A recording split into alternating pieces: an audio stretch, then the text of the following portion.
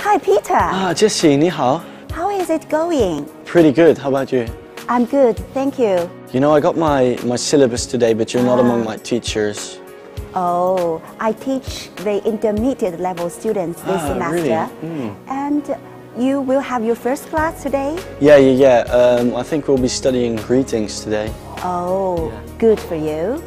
Oh, sorry, I think I have to go. Yeah, me too. I don't want to be late for my first class. See you later. All right, bye. See you.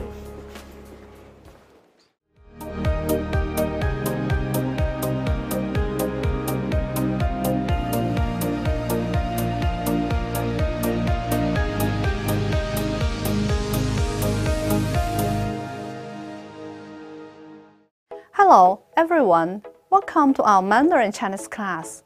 My name is Lu Li. Lu is my surname, and Li is my given name. But you can call me Lu 老师. 老师 means teacher.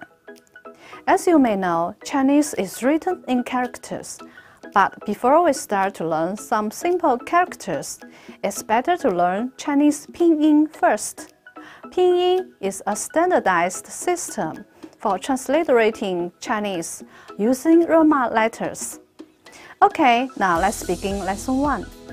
In this lesson, we'll learn how to greet people and how to say thank you, sorry, and goodbye. But first, I'd like to ask you a question. How do you say hello in Mandarin?